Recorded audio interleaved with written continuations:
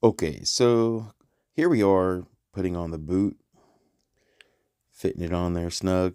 Now you could wait till after you install the fuel tank.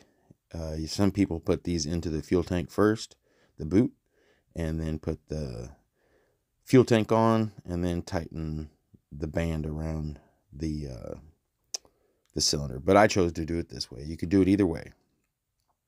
To me, I'd rather do it this way and ensure that I have proper installation onto the cylinder. And if you guys noticed, we skipped the cylinder and piston installation. I have several videos on how to install a top end, so you guys can go back and check it out. It's a pretty simple process. So there you have it. So tightening it down. You want to tighten these down pretty snug. You don't want to get overboard and strip the band or anything, but you want to snug it down pretty good. And I found that this is a pretty good angle on this unit for if you want to take it off later or snug it up some more. So here we are putting on the fuel tank. You want to kind of give it a little twist. It kind of fits in there at an angle, and voila. And this is where you could have attached the boot first to the fuel tank and gotten it through there. And then you're about to see why you might choose that option. So getting it through the fuel tank sometimes can be a little bit of a pain in the butt. But I'd rather struggle with this side, get it through there, and ensure that I have proper cylinder tightness, because you don't want to air leak. This is hope you guys are enjoying the voiceover. Kind of a new way for me to be showing the actual work on the saws, and gives you guys better sound quality and allows me to record and not have to talk at the same time. So I'm working it through there. You guys are about to see I'm about to reach for something not so blunt to push it in there to help me get it in there. That's a screwdriver. You guys don't use a screwdriver. Use like an Allen wrench or something that's not blunt. I tend to be a little rougher with things than I used to be, simply because I have parts on hand to fix it. So if you've just got the saw kit, this is probably not a good method of what I'm doing right now. So don't look at this right now. No, that's actually, I'm being pretty careful though, if you notice. Another way you could help that boot get through there is before you install the fuel tank, you might want to like pre-oil it just a little bit to help it slip through. So here I'm putting in the anti-vibe. Now, we did skip the step of the black rubber anti-vibe. Let's see, there's 3 of them total at this part of the anti-vibe. There's 4 total, but 3 total. 2 that are the same size in the very front of the unit where I'm putting in the bolt right now. You just slide those black pieces in there. And then there's the one that you see me first put the screw in. It's a little larger, so it's pretty self-explanatory. It's pretty straightforward. The 4th one will go up onto the side of the carburetor housing on the other side of the unit that you're seeing now, but we'll get to that in a minute.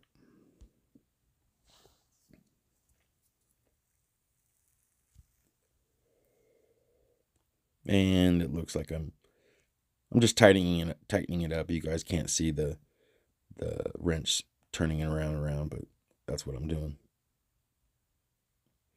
A lot better view, a lot better sound. I hope you guys are enjoying this. You guys look at the shine on that exhaust. Right here, I'm not particularly sure what I'm doing. Probably looking at something, no telling. Okay, so here we are going to put the last bolt into the very front of the anti-vibe. And like I said, the 2 black rubber pieces that go into the anti-vibe, they both slide into the very front of the crankcase. They're the exact same size. And like I said, the one on the back part of the chassis, it's a little bit larger. It's plug and play, you can tell. Pretty simple. So look at the shine on that exhaust, guys. Looking nice, looking nice. Yes, sir. Okay, so we're coming around to this side of the unit. You know, it's funny when I do these videos like this. I have my toddler in the room, or my wife will be in the room, and we're talking. I've got this the actual sound muted, and then I'm doing this voiceover. But there's no telling what's going on in the background. So I'm gonna tighten down the very back. Now that's the only one. That's the large one. That's the one I kept telling you. That is the only difference of the three. And you see how the wrench is going a ways into it first. So the deep pocket goes on the inside. Okay. So you see how it goes down there a ways before you tighten it up to the fuel tank. Okay, so that's the part of the rubber that goes in first. And like I said, it's pretty straightforward. I didn't show that part. I just push it in. Wait till we get to the caps that get put on there. It's a short clip. I struggled with them. They are tight, which is good that they're tight, but man, get a little bit of oil to make them slip in and they'll do better. Tighten these down pretty snug, guys. Make sure you don't strip them out. And if you do, we got a trick for that. So again, tightening them down, wanting to make sure I don't over tighten. This is the part of the saw that you're installing that keeps your hands from going numb at the end of the day, guys. So you want to take your time with this portion. Make sure you got everything equally tight. You know, don't over tighten it, but make sure you got it pulled together. In a minute, you'll see me pull the saw up to see if there's any gap in the front.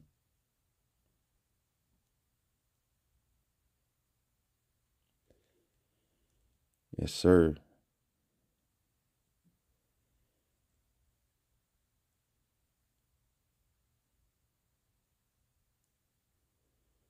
Okay, so we've made it to that part. You see, notice that the other cap on the back is already on.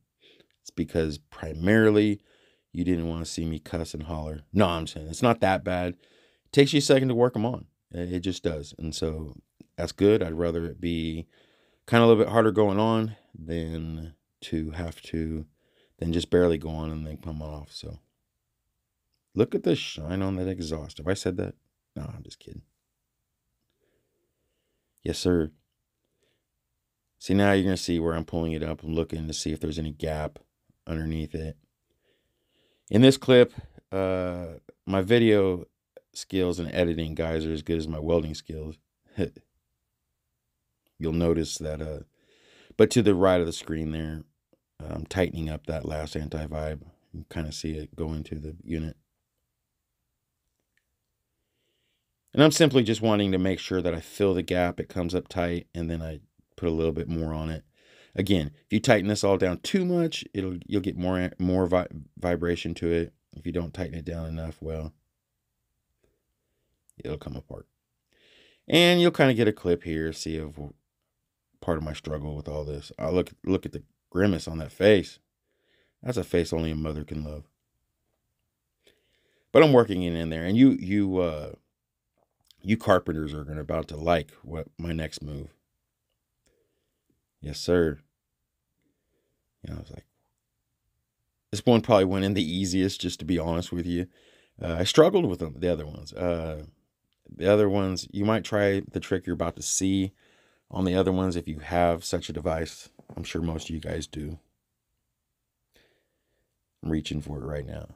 The suspense is intense, isn't it? Here it comes. Yes, sir, clamp. I just squeezed it in there. See, I pull it tight on one side here now. I'll move it over on the other side of the cap and push down again. At this moment, I'm pretty pleased with myself. I'm feeling pretty clever. And moreover than anything, very excited to have it over with. Those things were troublesome. Okay, so here we are. Oh, this is just reaching in there with some to push the impulse line onto the back side of the carburetor housing. And basically, so there's just a nipple there, just like your carburetor or anything else. You just slide that onto the back side of it, and it goes through the wall, and on the other side, the carburetor will fit tight. And that's how you get your impulse.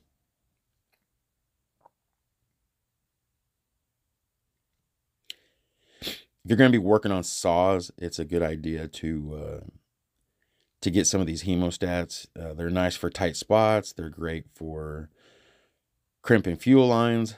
That's a good deal. So that's the last part of the anti-vibe system right there. And what's important to notice right here, that's the ground, guys. Push it through there and into the bottom part of the anti-vibe. There you go. No, I'm blocking you guys' view, but it's a lot better angle than off to my left on the wall. So there's where you're dropped a bolt. You're not getting anything done until you drop a bolt. So when you put these in, notice I'll go down to kind of like a finger tight type deal. Pull that wire to the right. You see I kind of pull it over there a little bit to kind of get it out of the way. This will be important when you put on your top cover. And now put that one on in, and then once you have everything where you want it, you can go ahead and snug it all down.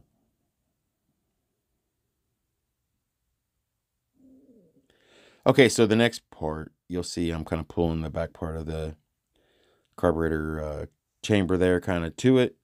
There's a longer bolt and this little keeper. You see that keeper on my right hand? So I put the bolt through it, and it's going to go into the anti-vibe right there, and that bolt goes into the top part of the carburetor housing thing there. And like I said, it's the last part of the anti-vibe. See, and you'll have to kind of get it lined up. And again, if you leave your bottom screws there a little loose, it'll help you kind of finagle it in there. Oh, I see. Well, I remember there was a little piece of rubber that was inside the housing when I pushed the bolt through. It was keeping me from getting it tight. So that little part you see on the bolt, that piece that's kind of spinning, it's what puts tension onto it. It really doesn't matter what angle it ends up at when it gets tight. I wondered if it would matter as I was doing it later, as I was putting everything else together. It didn't matter at all. So see, now I'm tightening down the bottom.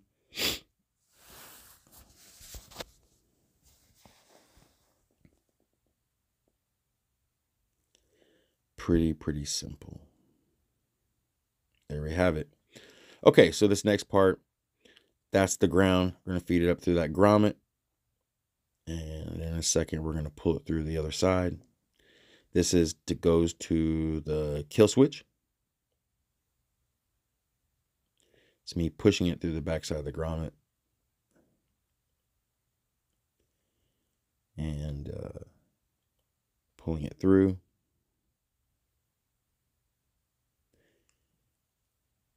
Yes, sir. Now, when it comes to this, it's actually supposed to come in through my right and plug into that, okay?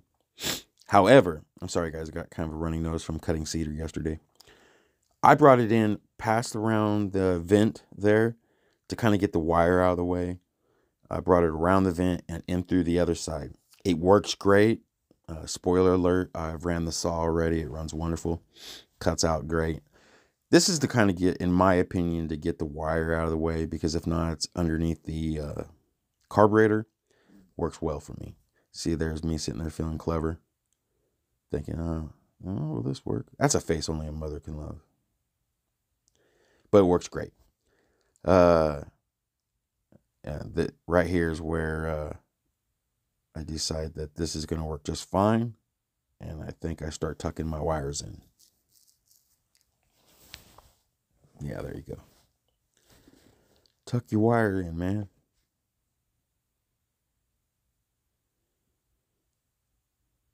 And you just tuck it up through there like that, and voila. That's French for done. I'm just kidding, guys. It's not French. Okay, so here I had to pull the carburetor pack off. You notice I put that inner grommet in, band in rather. Which part did I miss here?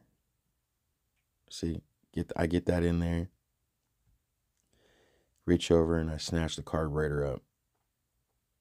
Yeah, it wasn't ready for the carburetor. There's another metal ring thing that goes in over those carburetor bolts first. In a minute, but I pull it back off and I put it on there. So there's an inner metal ring and an outer, and the carburetor pulls up tight. I knew it. It was just laying over there around my red magnet parts holder, and I just forgot it. Okay, so you can push the butterfly open right there and just get that linkage pushed in real easy.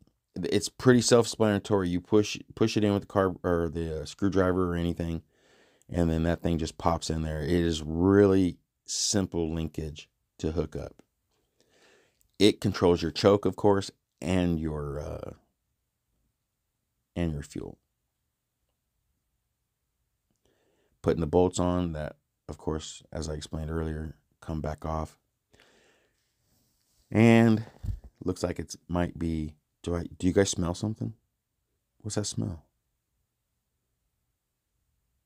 I smell something. Is it toast? Is it eggs? Yeah, it's breakfast. I got the best wife in the world, guys. So this is where I'm eating my breakfast, basically. You guys won't stick around for that, but as I was eating, I looked over and I seen that other metal grommet and for the carburetor. And I had to, I put it on there. Okay, so this is all fast speed, pretty relatively easy. I'm putting on the air cleaner here after my breakfast. Look at the Monster drink of champions. No, I'm kidding, guys. Those things are bad for you. I need to stop drinking them. Okay, so I'm putting in a plug. Not a big fan of the decomp, not on a 70cc saw. Spoiler alert, it has a lot of compression. Hindsight, maybe if it go, I don't know, somebody might want one. But when the saw sells, I send it the way it is right now, and I'll also give them an actual decomp. Just putting in the bolts. You see, you got two on the left side, one on the right. That one that on the right actually hooks to the cylinder. Pretty fast. Just the air cover right there goes on.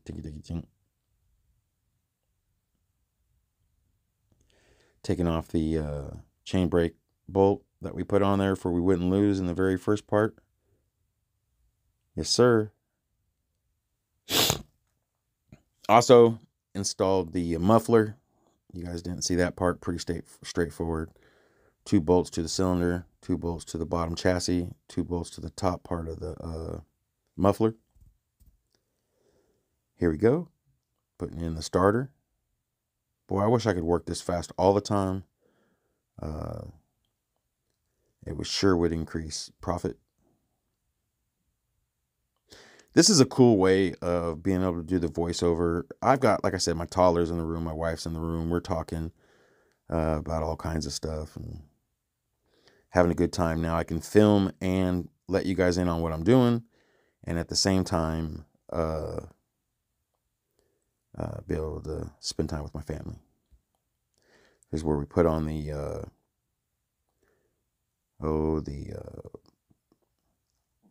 log spikes.